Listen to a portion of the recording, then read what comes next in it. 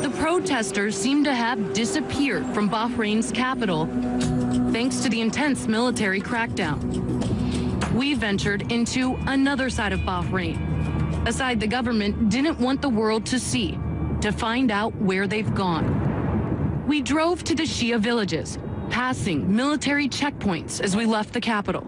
So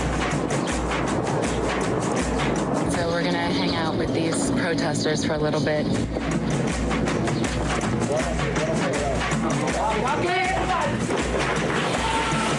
This is what the protests look like today. Young boys who've been hit with tear gas. Now, the documentary that we just saw a clip of never aired. It never aired on CNN International. Why not?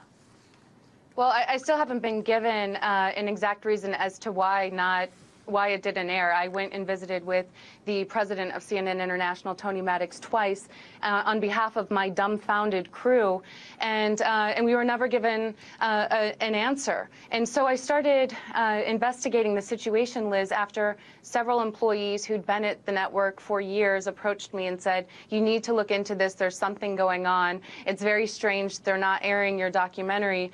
And after some investigation, we found out that CNN International is actually making money from the Bahrain regime. They are a customer of Bahrain. Bahrain is paying CNN International to create content that shows Bahrain in a favorable light.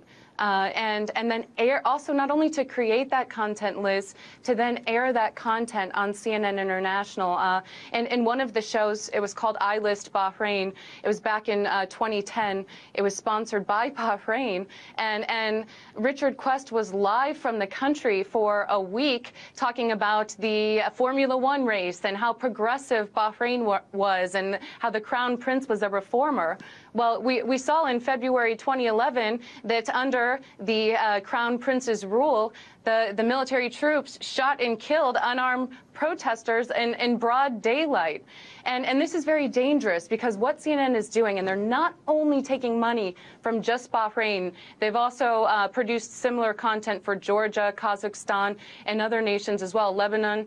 And what makes this dangerous is they're not disclosing to the viewers that these sponsored programs are actually being sponsored. Or if they are disclosing it, it's in very small gray lettering at the bottom of the article. And that's dangerous not only to our foreign policy, but once again,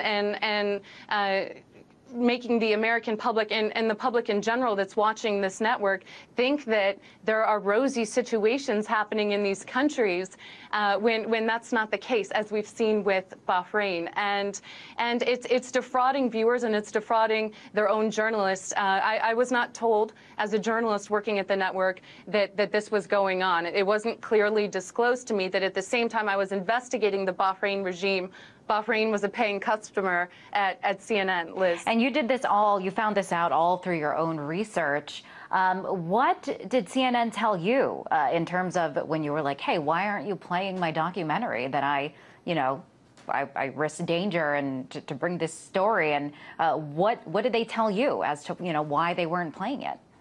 Well, that's what made me more suspicious, is because they never gave us an answer. They never told us why they weren't playing it, even though I asked the head of CNN International twice about it, and even bosses above me told me they didn't have answers for me, and I'd have to go searching for those answers. So that pretty much, as an investigative reporter, tells me that something's going on. And so on behalf of my crew, who, I got to get to the bottom of things, Liz. I mean, we had fixers and drivers in Bahrain who are currently now have been laid off because they helped us film that documentary.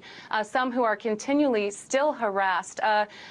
Doctors Without Borders employee who actually drove us into these villages to show us doctors who'd been beaten by security forces. He risked his safety. Several months after our documentary, his home was burnt down, and in part activists say because he helped CNN with that documentary. I mean, these sources, these people on the ground did not know that at the same time CNN was taking money from this regime to make rosy content that would negate their content. And they risk their lives, and I feel like CNN owes them an apology, as well as an apology to viewers and its own journalists for defrauding them with this information, Liz. Wow, Amber, really, really eye-opening, and really appreciate you coming on the show and telling us all about this. That was Amber Lyon, 3-time Emmy Award-winning journalist, photographer, and filmmaker. Thanks for having me on. I appreciate it.